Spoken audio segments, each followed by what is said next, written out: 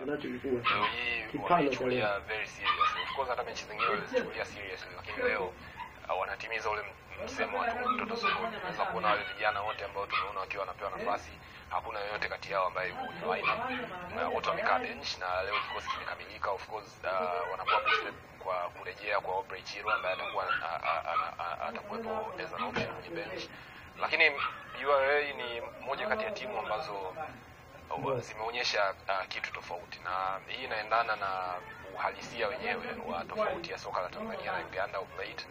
Uganda soka lao liko juu, whether ni club level, national team level, kwa maeneo tofauti, whether ni under 23, under 21, under 17, hatuwawezi Uganda kwa sasa hivi. Na the fact kwamba URA wamezifunga Simba na Azam, na leo potentially wanaweza kuifunga Yanga pia, inaweza ikakuonyesha kwamba soka la Uganda liko kwenye eneo gani. Na uzuri ni kwamba hizi ni timu mbili ambazo zimebalance. Ukiangalia Yanga ni timu ambayo is full of hard workers, wachezaji ambao wanabidii uwanjani, lakini ukiangalia watu kama Ibrahim Ajib, ukiangalia mtu kama Aubrey Chirwa kwenye bench, wanakupa ile flair, wanakupa ile soka la kuvutia. Na ukiangalia URA pia ni timu ambayo iko very tactical, kwa maana kwamba wanacheza kwa kuzingatia yale ambayo yanaelekezwa na kocha wao kwa maana ya mbinu, na wanajua jinsi ya kutimiza malengo yao ambao wanajiwekea uwanjani, kama ni kumzuia mpinzani kwa nyakati fulani, kama ni kucontrol tempo katikati mwa uwanja, kama ni kushambulia kwa counter attack na kupata magoli. Malengo yao huwa yanatimia kwa maana ya ile tactical plan ya kocha wao. Kwa hiyo the fact kwamba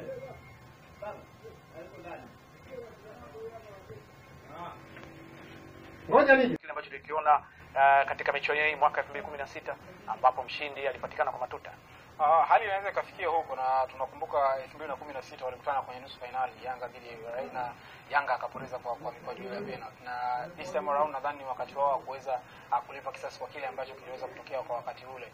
Na hii inaonyesha jinsi ambavyo wamejidhatiti kukiangalia aina ya kikosi ambacho leo kimeweza kupangwa. Jeff alikuwa anazungumzia hapa, inaonyesha kabisa leo wamekuja kumaanisha biashara kwenye mchezo dhidi ya URA, na hawataki zile try and errors ambazo walikuwa wanazifanya kwenye michezo ya kwenye makundi ambayo walikuwa wanawapa nafasi vijana wengi. Kwa hiyo labda tunaweza tukashuhudia kile ambacho kilitokea 2016 au hata kikabadilika kutokana na jinsi ambavyo walimu wote wanaenda approach game.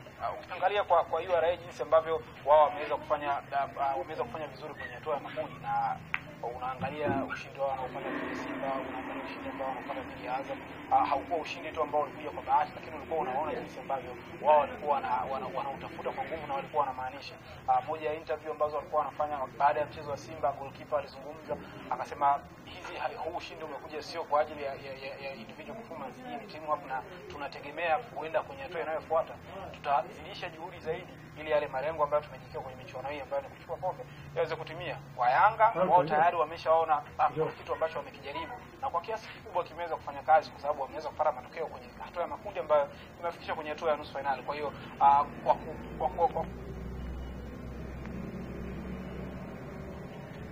lakini tumeweza kufika hapa, na sasa hivi kuna watu wanakuja kuongeza nguvu. Moja kwa moja kuna kitu ambacho kinaongezeka kwenye kikosi, na inaweza kufanya wao kuweza kufanya vizuri. Jinsi ambavyo anawachallenge sana walinzi, na pia ule moto wake ambao unakuwepo ndani ya uwanja. Kuingia kwa Aubrey Chirwa kutokea bench leo hii kunaweza kuleta mabadiliko yote katika safu ya Yanga, timu ambayo tunazungumza mara kwa mara kwamba it's not over until it's over. Wenyewe mpaka filimbi ipulizwe ndio unakuwa na uhakika kwamba umewafunga.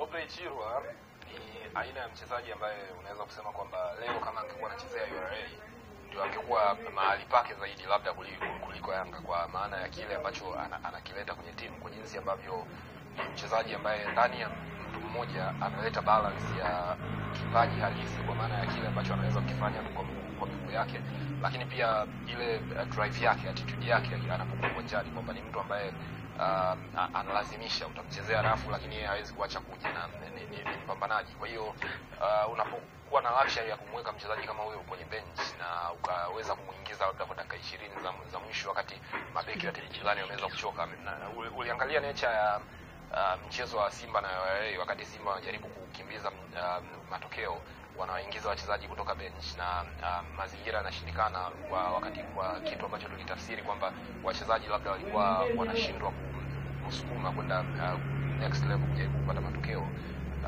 Hauwezi kuwa na tatizo lolote kwa Obrechirwa when it comes to that. Kwa hiyo macho labda mabeki wa Yanga wameanza kuchoka, na ukiangalia ile mismatch iliyoko kati ya mabeki na yeye kama mshambuliaji ni kitu ambacho kinaweza kuwa na faida kubwa sana kwa upande wa URA. Mismatch hiyo ameizungumzia, na wewe kwa upande wako unaonaje hiyo?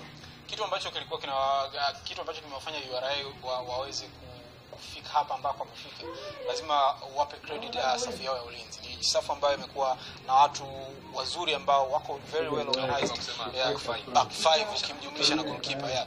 Wale watu wa katikati, kwanza kuna advantage ambayo wanakuwa nayo, wako very comfortable kwenye mpira, lakini ni watu ambao wanavimu vizuri pindi ambapo inapokuja mpira kushambuliwa kwa vichwa. Kitu ambavyo Simba wanatumia kwa siku hiyo, mpira tayari iko hapo. Wewe umeshaanza kurekodi?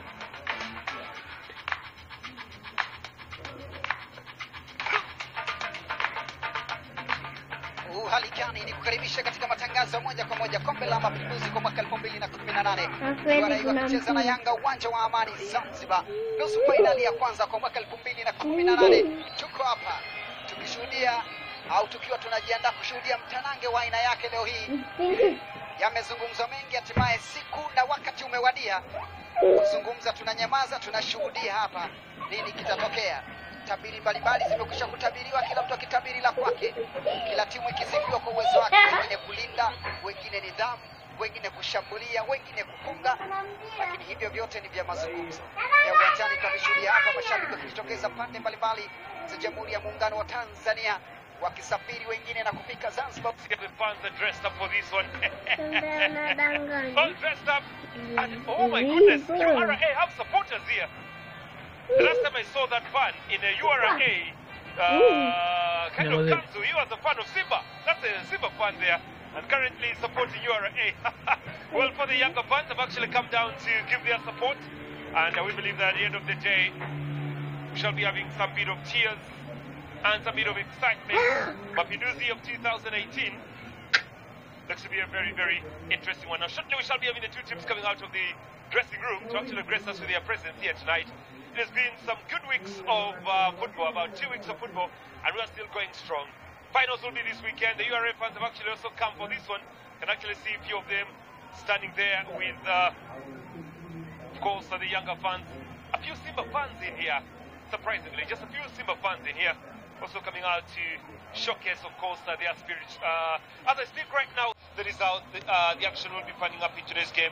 URA dressed in the traditional yellow and blue, Yanga dressed in their traditional green there, as they actually come down to play against the tax collectors all the way from Uganda. You can say it's a battle between Uganda and Tanzania for this one. Well, basically that is how it has panned up today, so just waiting for